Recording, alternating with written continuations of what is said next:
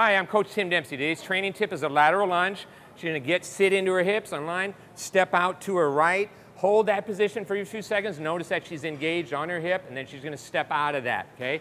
Go another time, and then another progression she can do out of this is when she comes back up, she's gonna balance on one leg. Hold that position a few seconds, then right back down. Good warm-up drill or an exercise of itself. We like to do about 5 to 10 reps on this.